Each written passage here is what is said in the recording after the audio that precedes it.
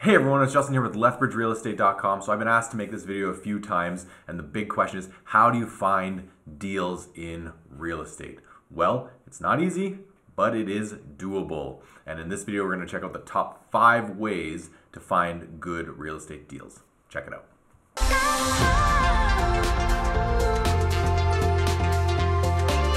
All right, here's our top 5 ways to find real estate deals. I'm going to be specifically talking about my region, but this should work in pretty much any region you're in. So let's go with it. Number 1, foreclosures. I know it's a hot topic, and some people get really mad when you talk about foreclosures and you're stealing someone's home, and all that is great to say out loud, but that's not typically the truth.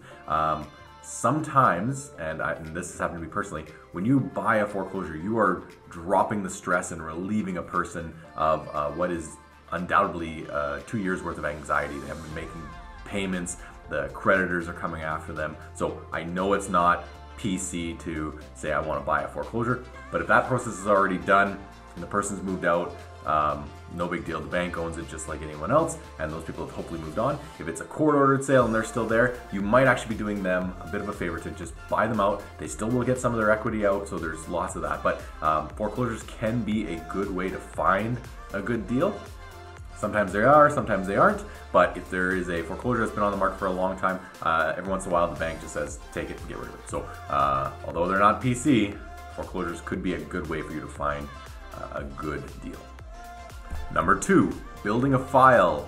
This is kind of a secret that I don't love talking about, mostly because I don't want other realtors to know what I'm talking about. So I'm going to skip this one, but if you want to know how this technique works for buying a home, feel free to reach out, send us a message, and I'll personally reply to you. But it is a really good one. I use it personally to buy properties.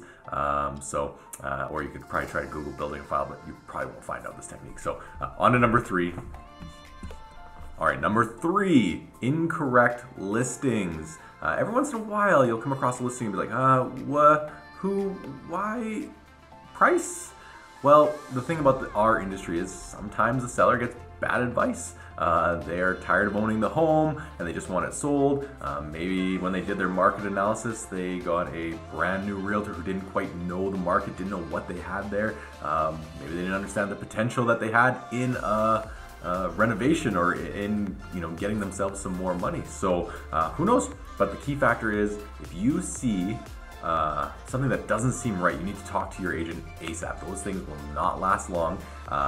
You need to kind of keep a daily watch out, and if you don't want to do that, you need to hire a good realtor or their team to look for you.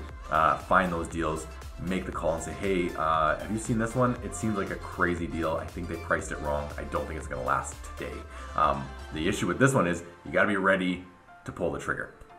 So when you see a crazy deal and there's something wrong with it and you write the offer, you will typically get into multiple offers. We just had that happen.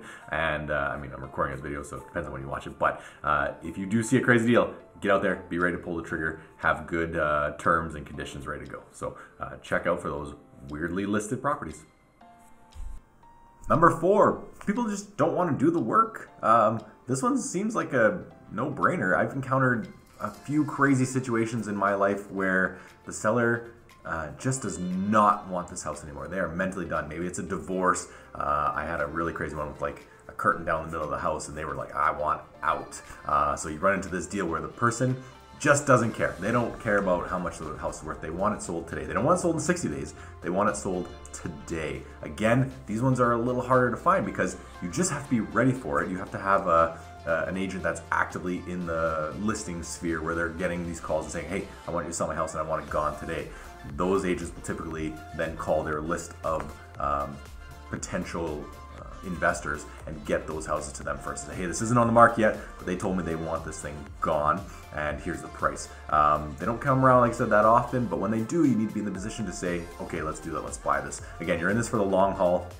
If you're looking for an investment, you're not just looking for today. You might be 4 months out, you might be 8 months out, you might be a year out, but when that deal comes, you want to have your things together so you can make the best offer. Part 5, vacant and sitting on the market. This is more of the long game, right? This could be that 8 to 12 month thing. This is one you will probably want a realtor for, someone that has access to the back end of the system that can see how long houses have been on the market for, have they done any price adjustments, what's going on with it.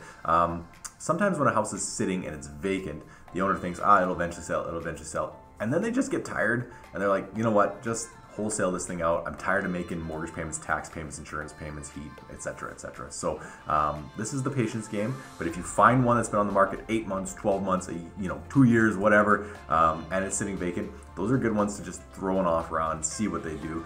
Sometimes the sellers just won't move. Let's say they're listed for 200, and it's probably only worth 150. They would probably take 150 if someone would make them an offer, but they're stuck in their heads of, someone will negotiate, and that's not always the case. So if you see one that's been sitting a long time, what's the harm in throwing an offer at them? If they tell you to beat it, okay, you didn't hurt anyone's feelings, I hope, and you move on with your life. But yeah, if you see them sitting vacant, this is the one you want to go after.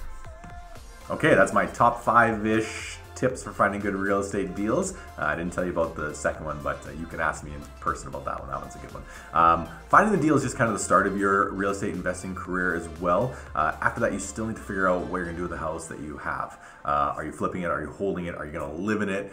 Maybe you're gonna live in it in the future. Do you have a designer? Do you have contractors? Do you have insurance agents, mortgage brokers, lawyers, a good realtor, on and on and on. You need to have a team behind you when you're going to invest in real estate. A lot of people say, I'll just do it on my own, I can find my own deals. Yes, you might be able to, but there are a lot of ways to find good deals. And sometimes, as you've heard, the realtors get the call first. And we might get a client that's like, I want this thing wholesaled and I want it gone today. You need to be on a list so we can call you and be like, hey, are you ready for this one? If it's no, that's okay. Then the realtor will move on to the next one. So if you're interested in finding out how to buy and hold properties or buy and flip properties, reach out. I run a team of realtors, so we can help you here in Southern Alberta. And if you want help finding a good realtor in a different city or province, reach out and I can assist you in that as well. So thanks so much for watching the video. It would be a big help if you click like and share it with a few friends who you know are who are looking to be investors. The more we get, the more content we can create like this. So share away and we will continue to build some good videos for you. Again, this is Justin with lethbridgerealestate.com. Talk to you soon.